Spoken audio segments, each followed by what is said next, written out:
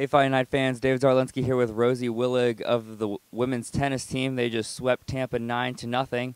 Rosie, 2 6-0 matches today. Talk about your dominance on the court. I played really well today. I was really confident and I trusted my skills, and that's why I swept over the court and I was basically killing the girl.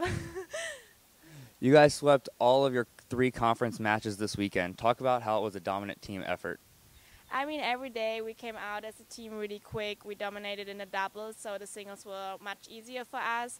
And everybody did a great job. We concentrated, we were focused, and that's what we have to do if we have 3 matches in a row. And on Tuesday, you guys head to undefeated Barrie. 2 undefeated teams are going to be on the court. What are your thoughts on the matchup?